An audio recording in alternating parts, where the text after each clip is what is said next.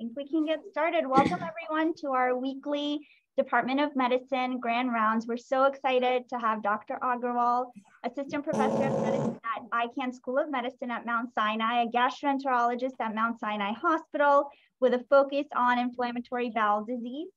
Dr. Agrawal graduated from Gandhi Medical College in India with an academic distinction and received multiple medical research scholarships and awards. She then completed her internal medicine residency here in New York at Maimonides, and then went on to Montefiore to complete her gastroenterology fellowship. After that, Dr. Agrawal did a advanced fellowship in inflammatory bowel disease at Lenox Hill Hospital.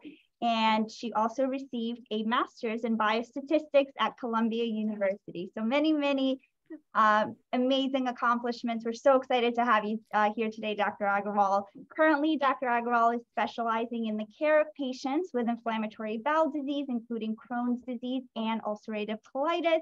She has multiple publications in inflammatory bowel disease, and today she will be speaking to us about the role of the environment and inflammatory bowel disease. Dr. Agrawal, take it away. Thank you. Thank you, Minira, for the very kind words and for inviting me, and also to the Department of Medicine. And thank you, everyone, for joining. So today, I will be talking about the role of the environment in IBD.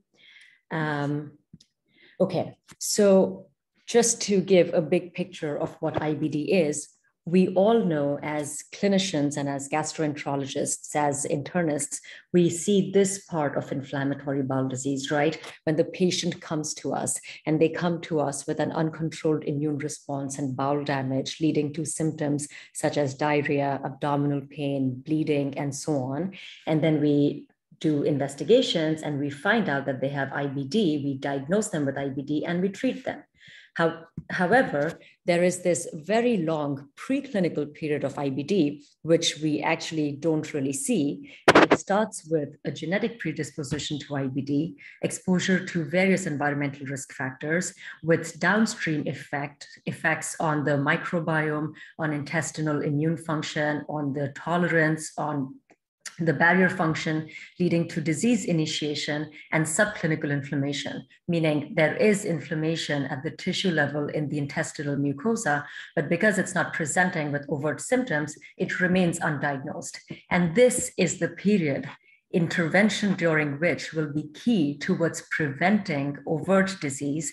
And this, therefore, is our window of opportunity and thereby super important to understand this period and also to act during this period. It's kind of like an iceberg where we see the tip of the iceberg here, but the majority of the iceberg remains not visible to us.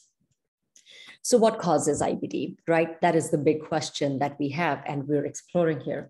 We know that genetic risk factors are key here. We know that the microbiome plays a really important role. Dysbiosis, specific taxonomic features are implicated in IBD and genes interact with the microbiome. And of course, the immune system. IBD is an immune-mediated disease. There is immune dysfunction both at the mucosal level and at the systemic level. And all of these different categories of factors crosstalk with each other. However, just very quickly summarizing the genetic risk of IBD, we can see here that it doesn't explain to us the entire picture. So this was an extremely large GWAS analysis looking at specific SNPs implicated in IBD among different populations and broadly categorized as European and East Asian. So both for Crohn's disease and for ulcerative colitis, the SNPs implicated in IBD among Europeans tended to be more NOD2 mutations, IL-23 receptor mutations, and so on, whereas those among the East Asians were quite distinct. So the same mutations, the same genetic risk factors don't apply to divergent populations. Further, in this population-based cohort study, Jess et al. Looked at genetic concordance among twins, and they separated twins into monozygotic and dizygotic twins. And they found that among monozygotic twins, meaning that their genetics were almost entirely the same, the concordance of Crohn's disease was only 64%. So only 64% of the disease risk was explained by genetics among individuals, among pairs of individuals that shared all of their genetic material. Among dizygotic twins, the risk was much lower, and that was 3.6%. So a big part of the puzzle is missing that is not explained by genes. And so what is this big piece? And that is the environment or the exposome. And again, the environment interacts with the genetics, with the microbiome, with the immune system. So it really is a whole network and an entirety of puzzle. And a lot of these factors have to come together to explain this risk. Now, we do a lot of epidemiology for various diseases, in part to understand what the patterns are, in part to prepare for the disease burden, but also to see how shifts in the environment can explain to us what's going on and give us clues as to the risk for IBD. So with respect to IBD, it started to be diagnosed in Western countries of Europe and North America in late 1800s, early 19th century. And this was around the time the Industrial Revolution occurred in these countries, alongside modernization, urbanization, changes in diet, changes in green space, and so on. After which the incidence of IBD has been steadily climbing in these countries. Very interestingly, during those periods, so the early 1900s and so on, IBD was for the most part non-existent, very barely reported in developing countries and recently developed countries of Asia and Africa. However, this changed towards the 1990s, where IBD started to get reported in these countries. And since then, it has been climbing at an alarming rate. Granted, this is in part due to improved diagnostics, but the rate at which IBD is increasing in these countries is just so dramatic. And this, again, is in parallel with industrialization, modernization, change in diet, pollution, change in green space, medication use, fast food, and a whole bunch of other exposures and complete shifts in our environments and in our cultures. So does that give us some clues as to IBD risk? Potentially. Also, IBD incidence has been increasing in all age groups. So we conducted a population-based cohort study looking at register-based data in Denmark for over a 20-year period. And we found that IBD incidence is continuing to rise in Denmark, which is a developed country. So both for CD and for UC, IBD incidence is increasing. This is increasing in all age groups. So in the pediatric age group, in young adults, in older adults, and in elderly, both CD and UC incidence rates are rising. And the age distribution of the IBD population is also changing in that these individuals are tending to get older. Now, in all of the studies that we do to understand risk factors, we look at exposures and then we look at disease. What happens between the exposure and the disease, for the most part, remains a big black box when we consider clinical epi or traditional epi data. And now this new paradigm, therefore, is being introduced to understand the different aspects of what happens between the exposure and the disease, and to sort of open this black box and understand this better. And this is known as the molecular epi paradigm, and this is applicable to all chronic diseases. So start trying to unravel this molecular epi paradigm in the context of IBD.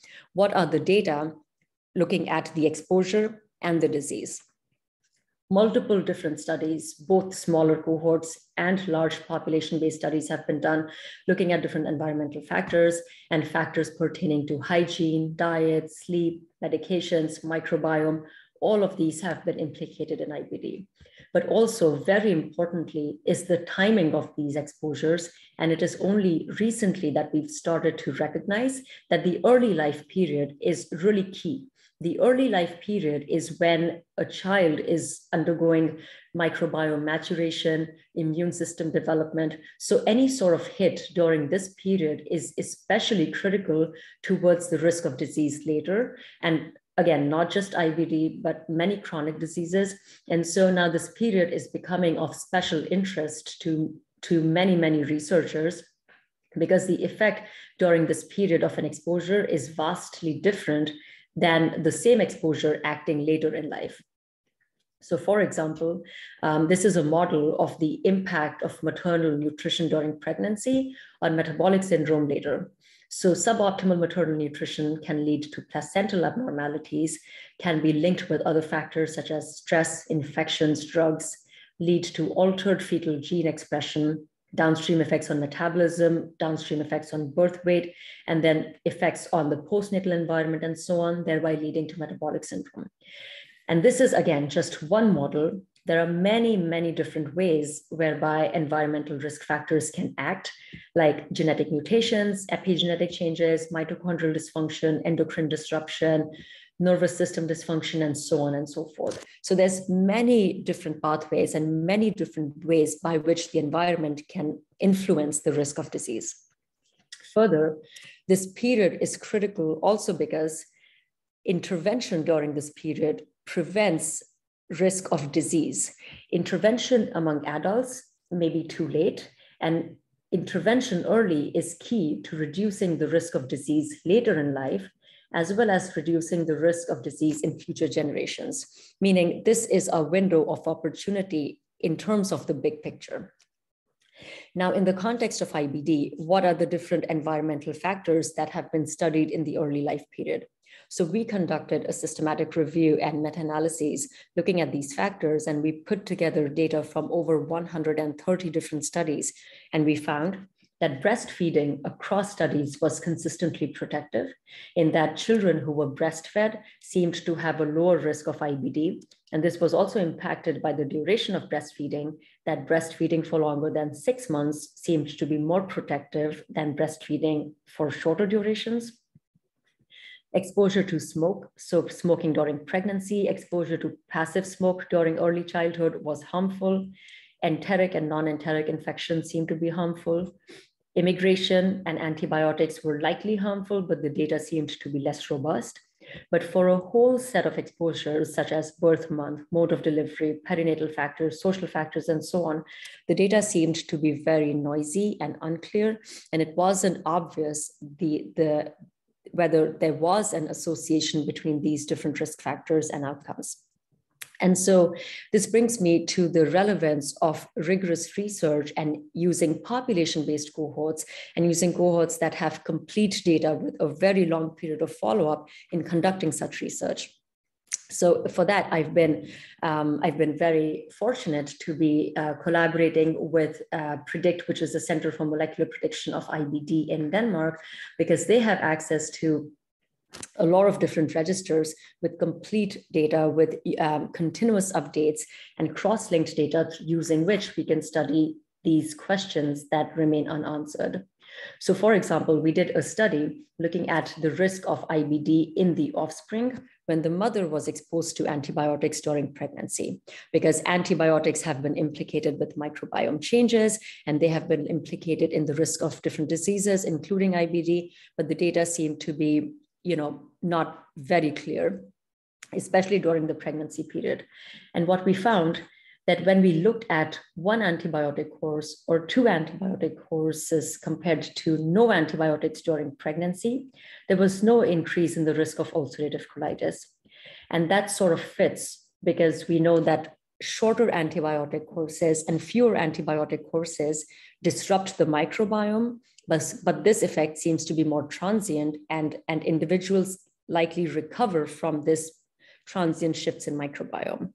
However, when there were more antibiotic courses, 3 or more, then possibly because the microbiome changes become more sustained, there was an increased risk in ulcerative colitis, and this risk was increased by 45%. Very interestingly, this was specific to ulcerative colitis, and for Crohn's disease, there was no risk regardless of the number of antibiotic courses. We also did a study similarly looking at the role of mebendazole, which is a broad spectrum anti-helminthic agent, and the risk of IBD. So we sort of categorized this into 2 periods: early life exposure, when the exposure to mebendazole was at age less than 5 years, or later in childhood. And the idea being that these parasitic infestations promote immune tolerance, and eradication of these infestations with mebendazole during the early life period, and thereby potentially loss of immune tolerance, may make an individual susceptible to IBD later. And we found that Early life mebendazole exposure increased the risk of adult onset ulcerative colitis by approximately 30%. And again, this risk was specific only to UC and not associated with Crohn's disease, which kind of fits with our previous analysis in the influence of prenatal antibiotics on UC risk. So there is certainly the role of the early life period, and exposures during this period are not the same as exposures later in life. We've also conducted analyses looking at the risk of immigration. So this was a systematic review and meta-analysis of population-based data looking at different immune-mediated diseases, because IBD and other immune-mediated diseases have a lot of overlap and we can learn from different diseases. And we found that when individuals immigrated from countries like India, the Middle East, and Africa to more developed countries, the risk of IBD, lupus, type 1 diabetes, and rheumatoid arthritis consistently went up among immigrants. Again, pointing that the environment changed, and that likely has to play a role because the genetic factors remain the same among individuals when they immigrate, but the environment is what changes. So we conducted, again, using the Danish registers, a study to explore the risk of IBD among immigrants. And we found that among first-generation immigrants, the risk of IBD reflected the risk in the country that they were born in. So if they were born in a low-risk country, the risk of IBD remained low. But if they were born in a high-risk country, the risk of IBD went up. In their children, so second-generation immigrants, so individuals born of immigrants, but born in Denmark, the risk was the same as that in native Danes, suggesting that the early life period and exposures and environment during this period are really influential in dictating the risk of disease later in life. H. pylori, which again promotes immune tolerance potentially, has been linked with IBD in that H. pylori eradication puts individuals at risk for IBD. And these are data from the Taiwanese National Registry, where they looked at the cumulative risk of IBD events, as well as autoimmune diseases events, and found that consistently, given treatment for H. pylori, increased the risk of autoimmune diseases and IBD later. So again, fitting with the previous data that I've presented. Moving on to these epi data looked at from a slightly different measurement methods. And these are these really novel techniques that have emerged in the last years when a lot of headway has been made using these kinds of geographic information system data, meaning GIS or satellite-based data. And using these satellite-based data, we can get different kinds of data layers. So street data, buildings data, vegetation data, and integrating that, we can get a sense of how much green space or blue space or different kinds of pollutants an individual may be exposed to if we know their zip code or their coordinates of where they've been living. So using these data, and combining that with population-based health administrative data in Canada, a group looked at air pollution and found that maternal air pollution during pregnancy and early life exposures to nitric oxide, particulate matter, and ozone, they looked at these data and the risk of IBD and found that nitric oxide exposure during pregnancy put the babies at risk for IBD later. Relatedly, they looked at green space and found that childhood exposure to green space was protective against pediatric onset IBD. There was a dose-dependent effect, and the associations were stronger when considering IBD onset during the pediatric time period. So again, emphasizing the early life period. But what are these mechanisms? How does green space protect one against IBD? Is there a direct link? Is green space a surrogate for more healthy living, diet, stress, exercise? Is green space acting through biodiversity? Because if someone lives more in green space, they're likely to be exposed to more to different organisms. Or does green space mean less air pollutants? So there are a lot of different factors at play, and it's very difficult to tease out each one of them. And what we don't know what we don't know. So if we're thinking about an exposure, we can study it, but there's so many different exposures that we don't even know about. And since we don't know about them, we wouldn't be measuring them. And that creates a lot of bias and a lot of black boxes, which are very difficult to understand. So I put together this DAG, or directed acyclic graph, sort of giving a sense of how all of these factors are connected to each other. So for example, if we're talking about maternal smoking during pregnancy and how that may increase the risk of IBD, maternal smoking during pregnancy can also lead to premature birth. Premature birth can affect antibiotic use. Those can be linked with enteric infections, low birth weight, and so on and so forth. And you can see how, again, all of these are a tight network of many, many different factors. And unraveling this is really difficult, especially considering when there's confounding, interaction, mediation, and when a lot of this is unmeasured. Further limitations with these data are that often they're retrospective, there's geographic heterogeneity, these are associations, lack of mechanistic data, biases, and so on and so forth. So this brings me to the next step in the molecular epi paradigm, which is looking at the internal dose, which is measured using different kinds of omics. I'm sure many and most of us have heard about omics, which are high throughput data that can be measured in biological samples. And you can measure the epigenome, the transcriptome, proteome, metabolome, and these can be linked to different kinds of exposures. And these are specific molecules that can be measured, and their doses can be assessed, and there are thousands of different molecules that can be measured in a sample. So these are unbiased, unsupervised molecules, which we don't necessarily have to think about to measure them.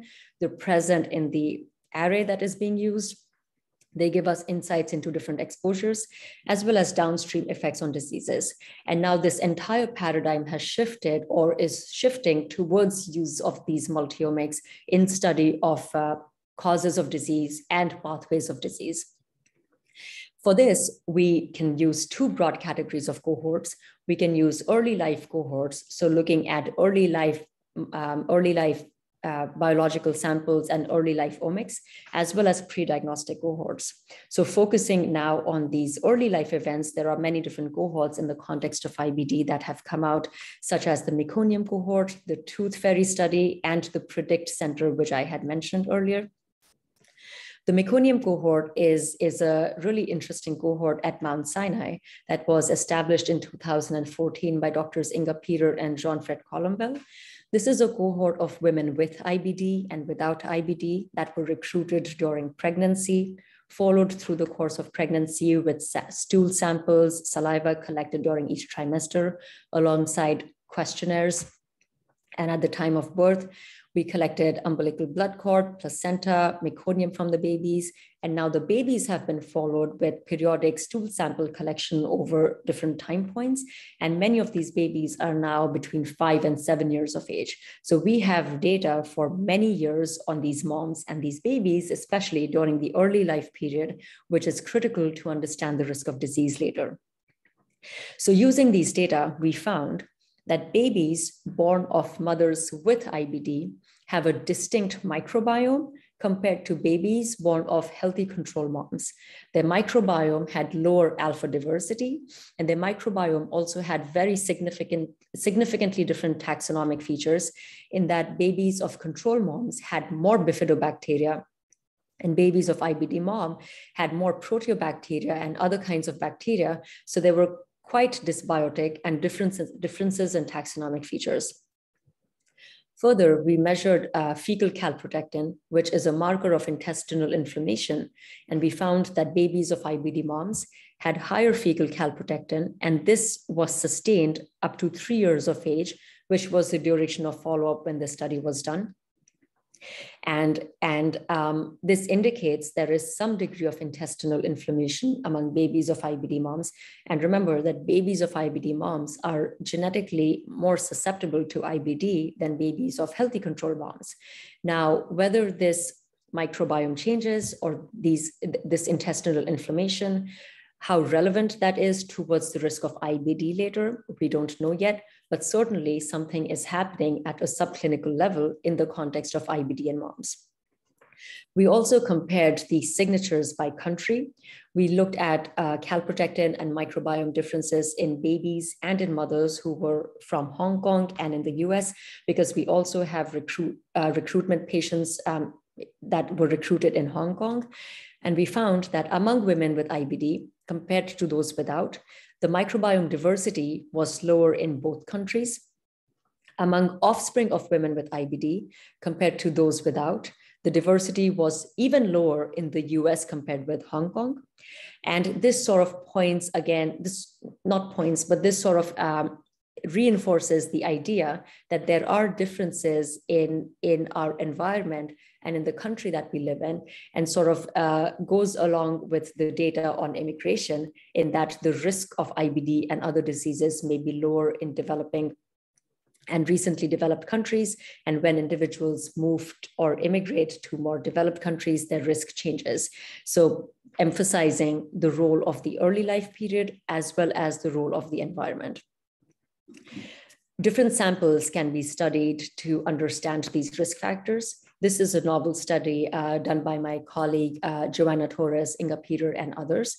And they looked at deciduous teeth. So the milk teeth of babies can be studied and they can be cut cross-sectionally, and the different layers of teeth can be studied using mass spectrometry, and different compounds, including heavy metals, can be measured.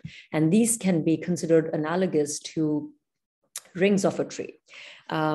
And different rings represent different phases of development. And because the growth of teeth starts around 10 weeks of pregnancy, these matrix biomarkers can measure cumulative exposures starting as early as the second trimester.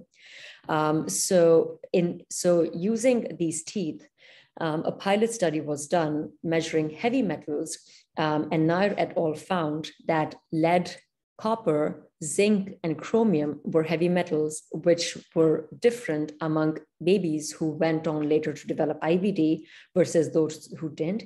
And these differences were especially relevant during the prenatal period, except for in case of lead, where these differences were relevant throughout. So this was quite fascinating. First, this gives us another modality, another set of biological specimens to study. And these can give us an inkling into exposures during the pregnancy period and give us a lot of insights into different risk factors, which otherwise would be impossible to study. Another source of samples which is emerging is these blood spots. So in the US, in many states and in many developed countries, after the baby is born, a few drops of blood spots are collected via heel prick onto a filter paper card known as a Guthrie card, and they're saved over decades.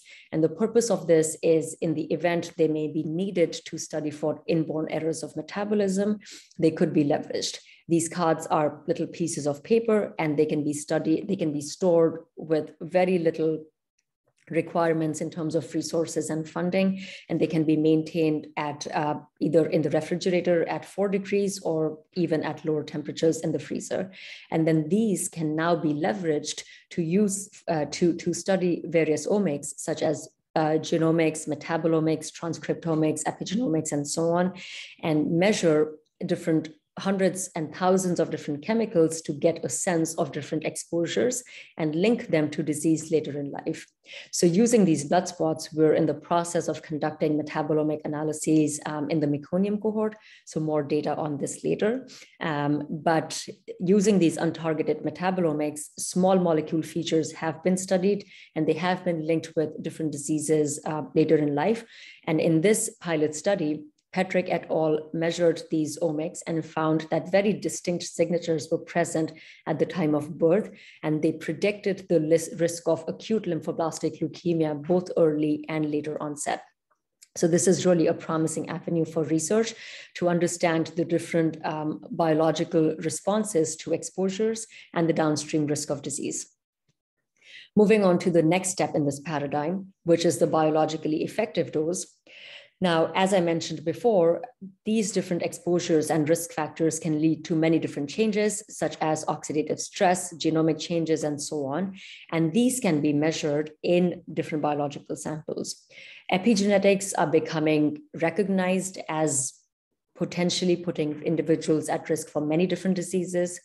Epigenetic changes are alterations in the DNA that happen at the time of birth or later in birth, and risk factors such as smoking and pollutants puts individuals at epigenetic changes risks. These involve DNA methylation and can be studied using EWAS or exposome-wide association studies. And a lot of different studies are being done to understand DNA methylation signatures or exposome analyses in the context of risk of disease later. So for example, this was a very large EWAS analysis looking at the risk of IBD based on exposure to smoking during the early life period. And the purpose to demonstrate this slide is to indicate how many different SNPs and DNA methylation sites have been implicated in the risk of IBD later in life. Epigenetic changes have also been studied post-diagnosis. So in this cohort of children and adults diagnosed with IBD, the investigators looked at peripheral blood as well as at the intestinal tissue and conducted EWAS analyses and found that specific DNA methylation signatures were present in the context of pathways pertaining to CD8 plus T cells, and they predicted IBD phenotypes and outcomes. So meaning that all of these pathways give us insights into the risk, into the pathways from exposure to disease, and give us a little piece of the puzzle. Analysis such as these after disease onset could be because these risk factors lead to disease, but it could also be because of reverse causation in that IBD may lead to epigenetic changes. And so it becomes a little bit tricky to unravel. And that is why it is important to understand all of these signatures before the onset of disease. So that brings me to the different preclinical effects, meaning the different signatures that may be present prior to disease onset. Which would be this phase of disease initiation and subclinical inflammation. And for this, many different cohorts have been put together across the world to understand this better, such as the PREDICT cohort, the GEM project, the Road to Prevention, as well as the PREDICT Center in Denmark. So just a few data from these different cohorts. So this was a really interesting cohort put together by my mentor, Jean-Fred Colombel, and this is a military cohort. So in the military, all recruits undergo periodic health-based testing and different lab tests. And as a part of this, they get blood draws and serum is saved over decades. So we put together a cohort, Jean-Fred put together a cohort of individuals who ended up being diagnosed with Crohn's disease and ulcerative colitis and started to analyze biological samples, these serum samples prior to diagnosis. So he was able to get access to samples at diagnosis, 2 years before diagnosis, 4 years before diagnosis, and up to 7 to 10 years before diagnosis. And in these serum samples, they ran different proteomic analyses and antibody analyses to look at ASCA, which is anti-Saccharomyces cerevisiae antibody, C antibodies to different microbial antigens, such as CBER, FLAX, OMP-C, and so on. And then they also conducted proteomic analyses.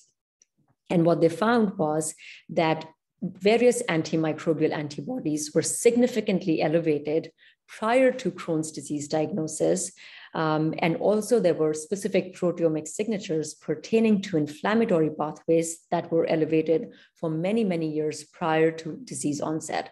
And if you put together all of these markers, the predictive ability of these markers was quite high up to many years, up to 5 years prior to diagnosis, with area under the curve ranging from 0.76 to 0.85, meaning that there was a very high predictive ability of these markers. So there is a long preclinical phase, and there are alterations in proteomics and these antibodies telling us that this is the period which needs to be studied more and can be used to predict who will get IBD later or not. My colleague Ryan Ungaro looked at a similar, leveraged the same cohort, looking at a complementary analysis, looking at different metabolomic features, and they found that features pertaining to bile acids and steroid hormone biosynthesis were associated with Crohn's disease. Metabolites involved in different amino acid pathways were associated with Crohn's disease, and metabolites associated with fatty acid synthesis pathways were related to UC. So this gives us insights into the different pathways that are perturbed and altered in the course of disease onset, giving us, another piece of the puzzle. Moving on to the GEM project, this is a really great cohort in Canada by Ken Croturo and colleagues, in which individuals who are family members of individuals with Crohn's disease have been recruited, and they've been followed prospectively over a long period of time. And at the time of recruitment, the investigators measured the intestinal barrier function using the lactulose mannitol test, and they found that there were two broad categories of individuals who had normal barrier function and those who had impaired barrier function based on this test at the time of recruitment. So they were all asymptomatic. They just had normal or abnormal barrier function. And they found that on long-term follow-up for up to 10 years, people who had impaired barrier function were at a much higher risk of developing Crohn's disease compared to people who had normal barrier function, indicating again that there is this long preclinical phase during which the barrier function may be altered, and that puts people at risk for developing Crohn's disease later in life. So there are many different omics that can be studied. We can study the barrier function, metabolomics, epigenetics, proteomics, antibodies, and we have to put together all of these different pieces of puzzles so as to understand better what the composite picture or what the composite puzzle is. And for that, it is critical to do something called network analysis. All of these omics, they sound really great, and they are, but also they are very high throughput data, meaning that each analysis will give you thousands and thousands of different data points. And so it's challenging to separate a real signal from noise. And it requires very sophisticated statistical and bioinformatics techniques to integrate these omics data, to integrate one set of omics, to integrate omics across different platforms, as well as from different cohorts. And that requires very sophisticated network analytic techniques. And this field is moving at a very fast pace.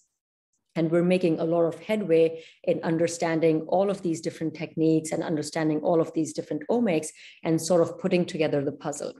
And so if we were to put together what we know about the puzzle so far, we know that various exposures puts one at risk for IBD. This includes antibiotics, country of birth, early life infections, medications, pollutions, biodiversity, and so on. These lead to alterations in metabolomic signatures, and they can be measured as biomarkers of intestinal exposures. We can conduct analyses of metals in biological samples, in serum samples, in stool samples, in teeth, in blood spots. We can then go on to measure what the further downstream effects are, such as DNA hypermethylation, such as changes in intestinal barrier function, and so on. And this, again, is an evolving field and very rapidly changing. And we can then understand what the preclinical effects are, such as elevated calprotectin, dysbiosis, proteomic and antibody signatures. And finally, this leads to disease, which we diagnose clinically, Crohn's disease and ulcerative colitis. And so putting together this entire picture is really critical towards understanding IBD pathogenesis, towards understanding therapeutic strategies, because the more we understand about these different pathways, we can target specific pathways and specific molecules to improve our therapeutics and improve the care of our IBD patients, to predict disease risk. And understanding these different signatures, measuring them and understanding them, we can identify who is at risk for developing IBD so that we can potentially intervene and perhaps even prevent IBD. And I think from a public health standpoint and from an overarching standpoint, prevention is the goal, and it's kind of our North Star, and to characterize this entire pathway so that we can one day prevent IBD would be tremendous. And with that, I would just like to add, again, if I've not convinced you yet, that the environment is so critical towards our health, and really the environmental health mediates human health.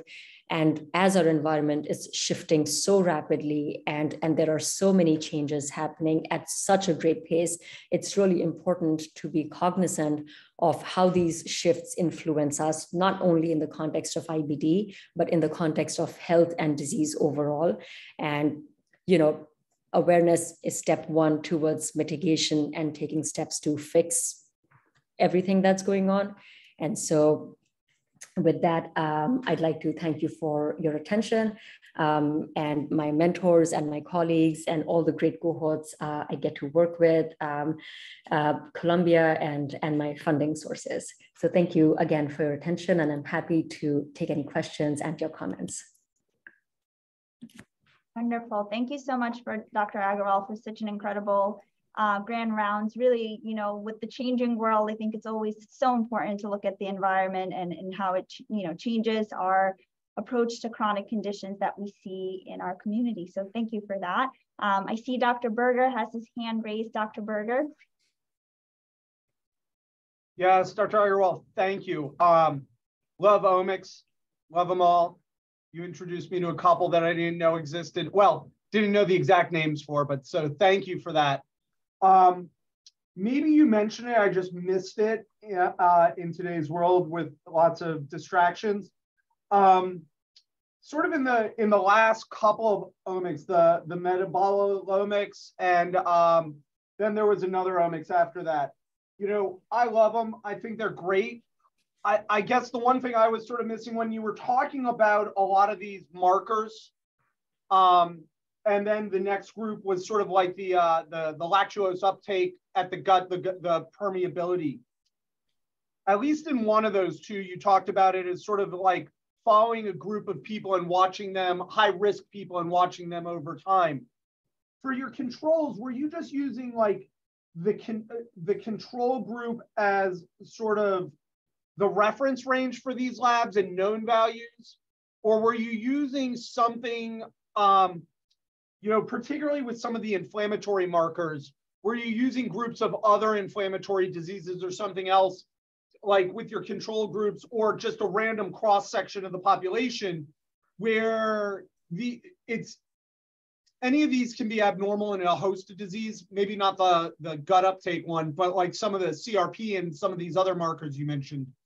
So like how well and how predictive are those, other than outside of something going on specific to UC and IBD or Crohn's disease, right? So if you have some of these markers elevated, how well, if they're not specific markers to the disease itself, how well do we know that they will develop into Crohn's disease? Or is it only to be taken, like if your mom has Crohn's disease and now your markers are up, you're gonna have it in the next 10 years.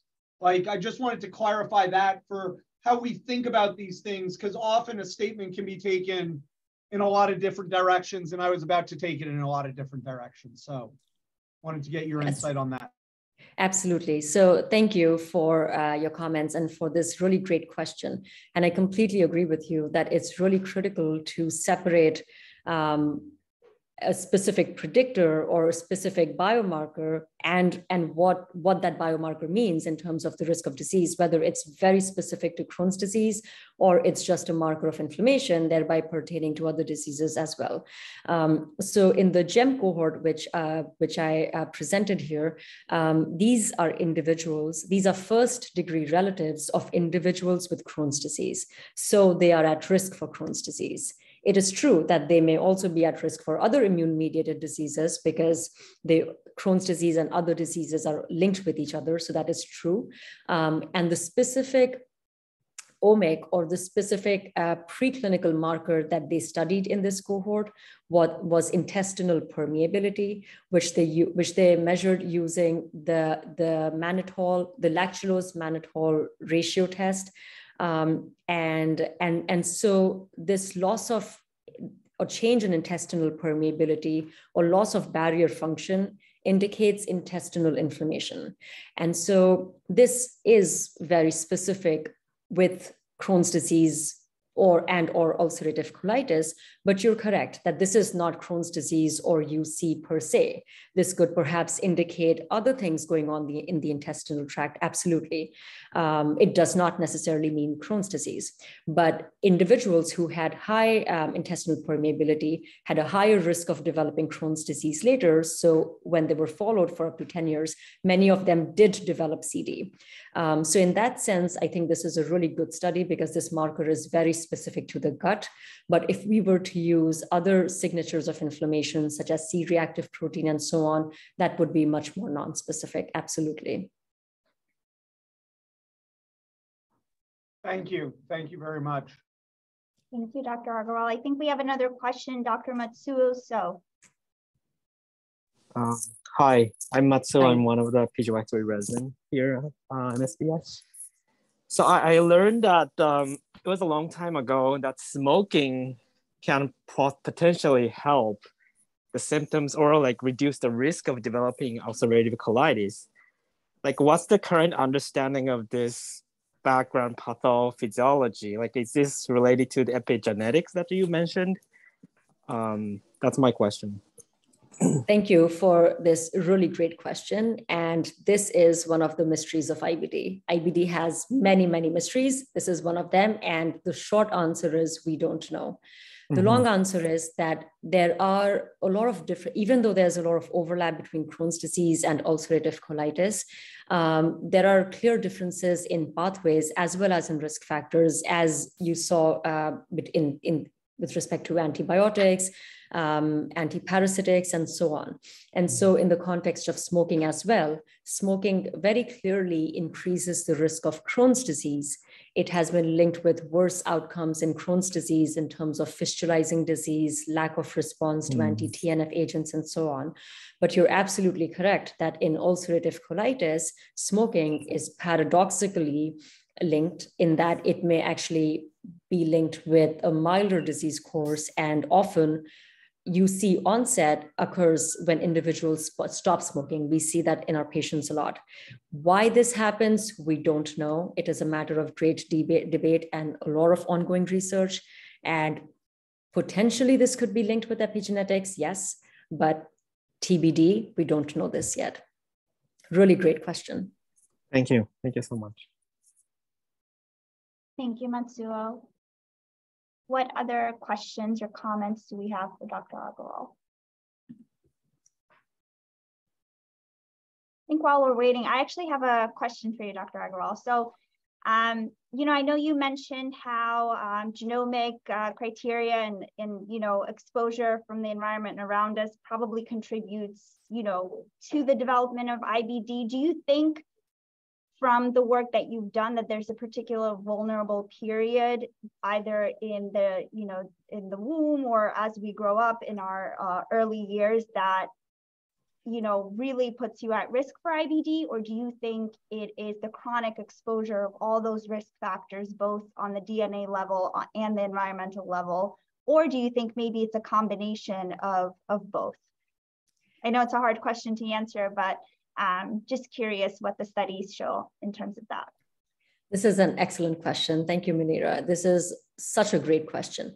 And I think it sort of speaks to how complex IBD is and how complex it is to unravel the pathogenesis or the pathophysiology of IBD and any disease for that matter. I think that exposures that happen during the early life period are sort of an initial hit that affect immune function, lead to some degree of immune dysregulation and altered microbiome signatures, and make an individual susceptible to IBD and potentially other immune-mediated diseases. And so in this background of increased susceptibility, future hits as we grow older in terms of perhaps more antibiotic uses, smoking, other infections, and various other risk factors, one develops IBD. So I think it's the third that you said, that it's a combination of different factors. And I think the timing of the exposure is really important. Whether cumulative risk factors play a role, that's a great question. I think in the context of factors such as antibiotics, they do. Smoking also, they probably do, although this is purely hypothetical on my part, because all of these epigenetic changes and microbiome changes seem to be more accumulative. Whether it's true for all environmental exposures cannot be said, but I think with each exposure, one has to sort of go back to the drawing board and think about each exposure and how it interacts with different exposures and the timing of exposure in a very different way. Great, thank you so much. Any other questions, comments? Dr. Nagal? I had a question. Sure. Thank you for a great talk. This is really fascinating and interesting. So I'm a huge proponent of breastfeeding, and I've read a lot of the literature, not necessarily as it pertains to IBD, but what I have found interesting about a lot of the literature is that it's not very clean at all, because oftentimes you don't know whether it's the breastfeeding that's protective or it's the not introduction of formula, which is the main factor. And then the other issue, I mean, I think it's well known that breastfeeding prevalence is much higher in higher socioeconomic groups and more educated groups at this juncture. And so is it that's the, the factor that's playing that's having a protective role, or is it the actual breast milk? And I don't know if you have delved in at all in this space. That is an excellent question also. And we've absolutely talked about this, whether it's breastfeeding or exactly what you said, other variables associated with breastfeeding, and breastfeeding may just be a confounder, one or not even, or maybe an interaction variable or a mediator, 100%. I think so. With respect to breastfeeding, different components of breast milk, such as specific antibodies, specific oligosaccharides, fatty acids, and other components of breast milk, and their effect on the baby's microbiome and different metabolites have been studied. And it seems like these specific components do have a positive role on the microbiome and specific metabolites, again, not IBD per se, but in general. So based on some mechanistic data, it does seem that breastfeeding is protective, but I do agree with you that it's entirely possible that it's formula feeding that's harmful. And in theory, not to say that it's harmful as a blanket statement, but specific food constituents such as emulsifiers and coloring agents have been linked with intestinal inflammation, alterations in barrier function, and alterations in specific microbiome signatures. Whether that plays a role in leading to changes in microbiome function and intestinal barrier function in the babies, we don't know. Is it possible? Absolutely. What you said about the higher socioeconomic status and the other variables linked with it, 100% could be part of the story. So your point is very well taken. I completely agree with you. Thank you, Dr. Mandali. Okay, I think we have about 5 minutes left. Dr. Riss, great talk. All very interesting. Thank you, Dr. Riss. Thank you. Any other questions or comments? If not, I think we can say once again, thank you so much, Dr. Agrawal, for joining us today and giving us this wonderful, wonderful talk. Thank you, everyone, for joining. See you next Monday. Bye.